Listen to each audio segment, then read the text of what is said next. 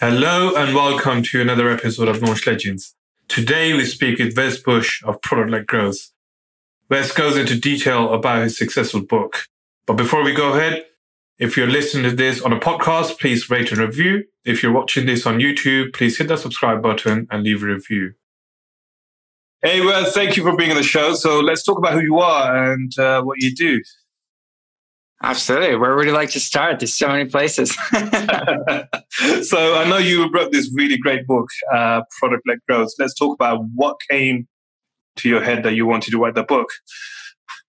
Yeah, so Product-Led Growth, before I even had heard about this new concept, I was doing it for years and years. And so for me, it really started, I was working at this B2B SaaS company doing very traditional demand generation, the kinds where you create a guide or an ebook or a white paper, you put it behind a landing page, you request people to fill out their contact info before they get access to that.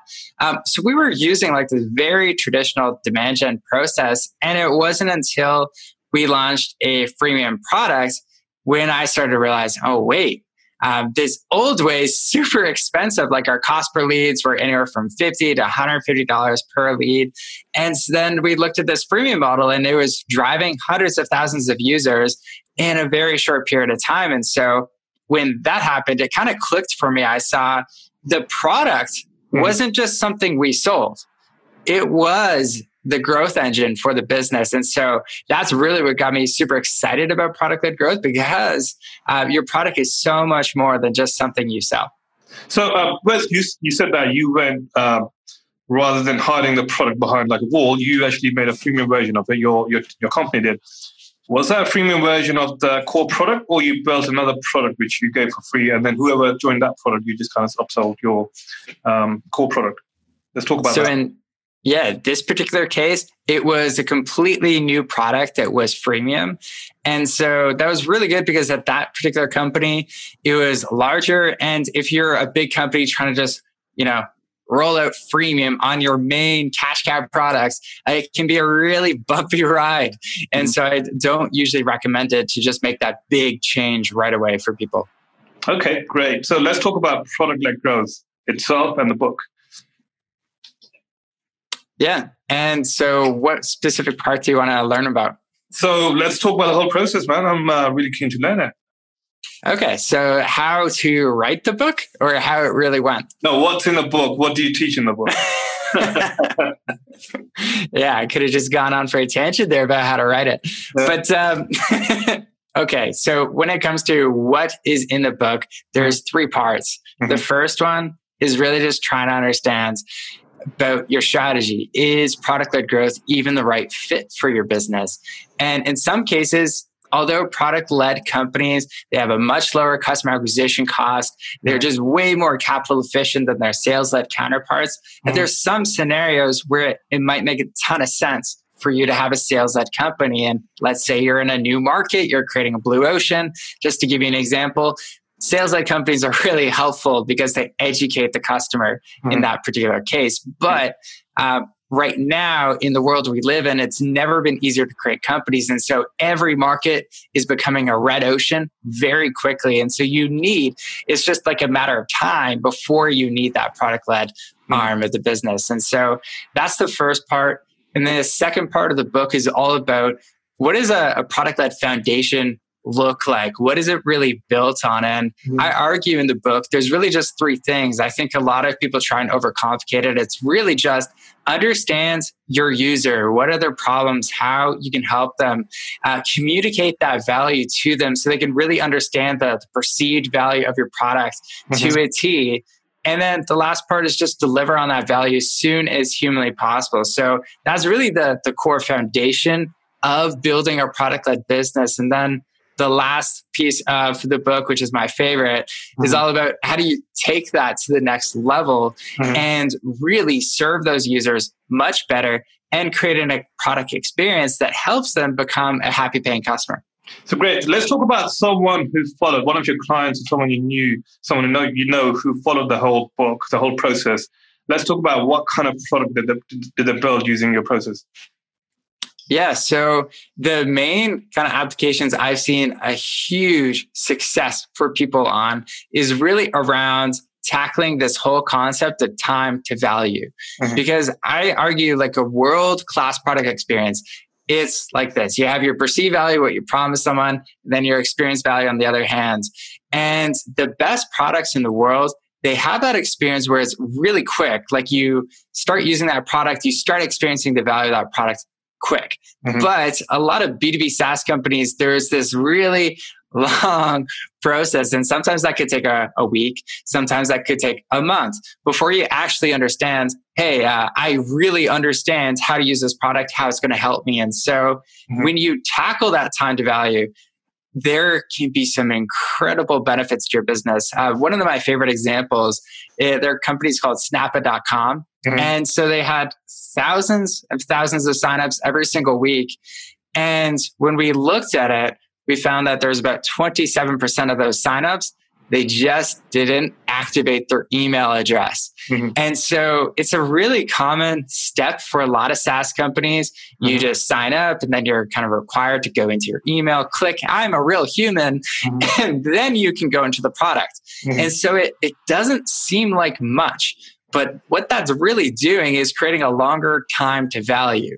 And so when we actually delayed that step and didn't require first-time users to do that, we saw that his monthly recurring revenue went up 20%. Wow. Almost overnight. And so it's really kind of fascinating to me, at least, how whenever you reduce friction and make it easier for someone to experience the value of your product, what the end result usually is upgrades. Because when people experience the value of your product, that's actually when your product has sold itself. So I've spoken to people where they said that, look, if they give freemium model where they just give out the part of the product free to their users, what happens is a lot of people come, you get a lot of people who just sign up, but they never use it no matter what, and no matter how easy they use it to make it, they still come and they just churn and move on to something else. What do you say to that? So in this use case, if I understand correctly, this is going to be someone who signs up for the product, uses it, and then just doesn't want to actually upgrade. Is that the case? Yeah. Okay. Yeah. So in those particular cases, there's always going to potentially be a way where someone's going to use the product, they don't like it, and that's what's going to happen. But I actually found that that's not the majority of cases. What a lot of people think is that's what's going on. But when you actually look into the data, here's the real stat that's scary that most people don't know. 40 to 60% of your users who sign up for your product will use it once and never come back. And so that's just a massive amount of people who just never got to value. So a lot of founders will say to themselves, oh, like people are trying out our product. They're just not coming back. Why is this? And the biggest thing is because they haven't really thought about that first time user experience. And so one of the core frameworks I share in the book is all about bowling. And let's just take it out of the product world into bowling for a second. So you have a bowling ball. It's your first time playing bowling, let's say. You throw that ball down the alley. What are the chances of it going into the gutter? If it's your first time, like most people, they're going to get in the gutter. I know I did. First time playing bowling, it's a gutter ball. And so whenever it comes to your product, we're expecting people to basically strike out in that first experience. And it's so unrealistic. It's like, wait a minute, buddy. This is not going to be that easy for that person, especially if we don't even guide them in the least of what they need to do in that product to strike out. And so the whole kind of bowling alley framework I go through in the book is really about like, how could we even use bumpers in the product to like walk people through those exact steps they need to do to strike out.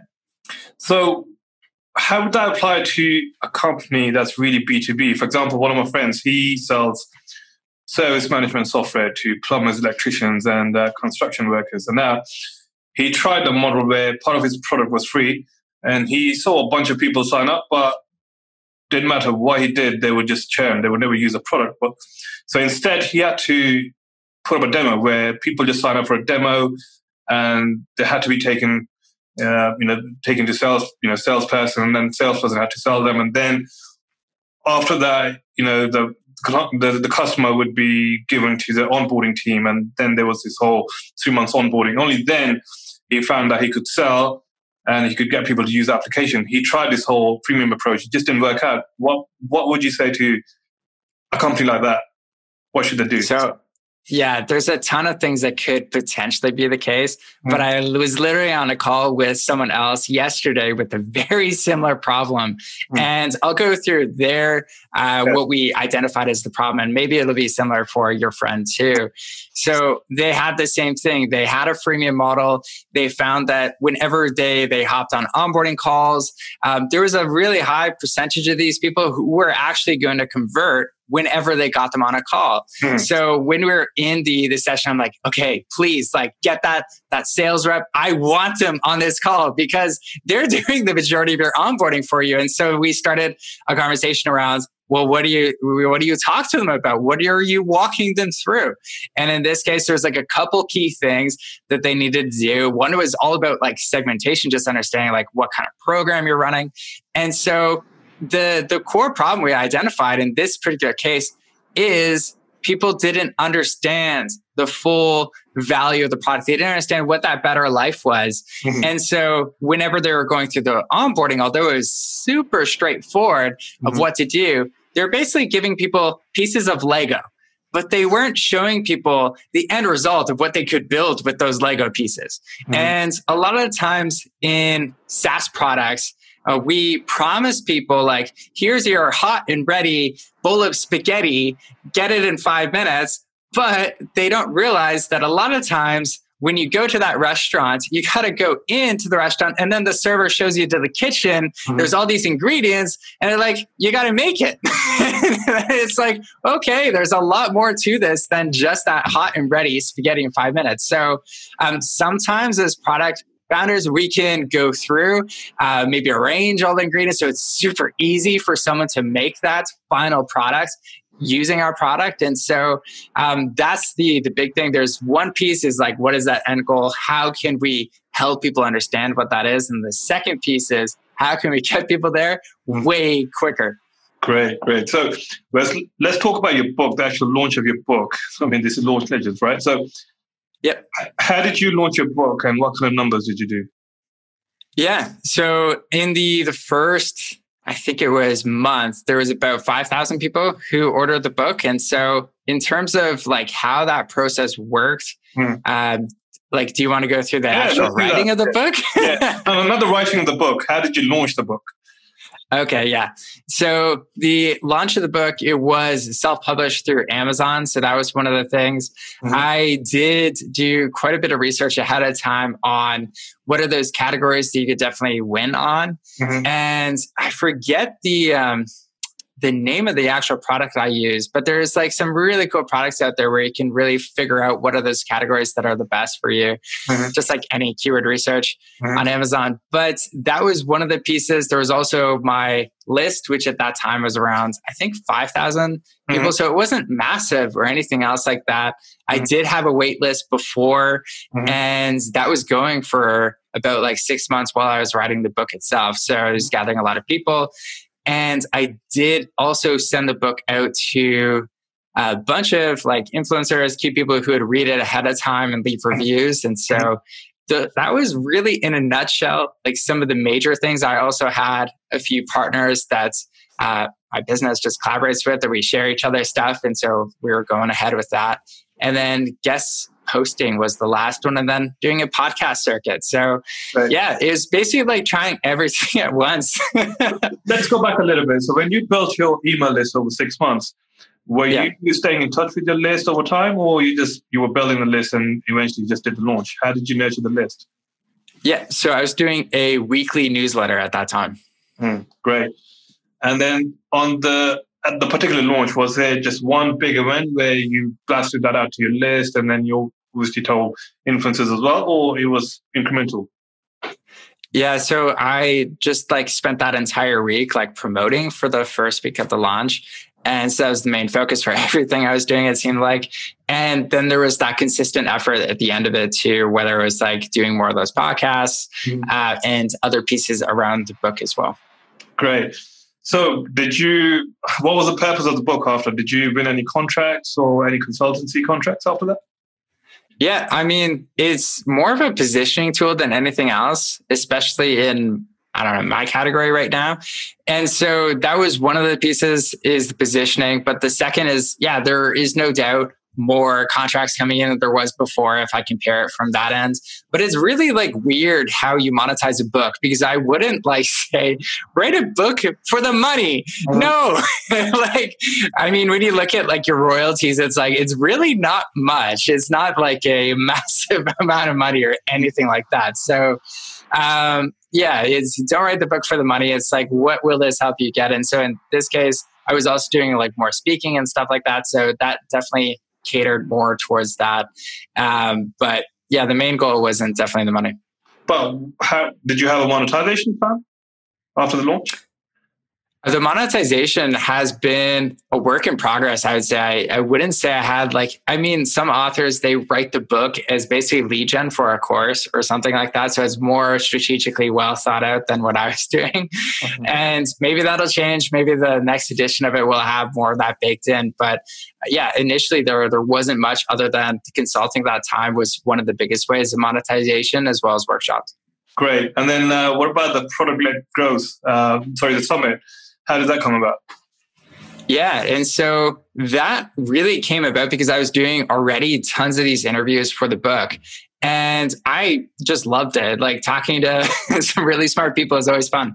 And so it was really just a way of like, you know, there's tons of podcasts out there. How could I differentiate and create an experience where it's a little bit different? You can get like a Netflix binge watch of all the content on a particular topic. And so I just wanted to experiment with that format. And after the first summit, I realized I'm like, wait, like this is such a fun way to build an audience and authority at the same time. And so I just kept doing it. Like this end of July, we're going to have the fifth one. So it's been quite a few.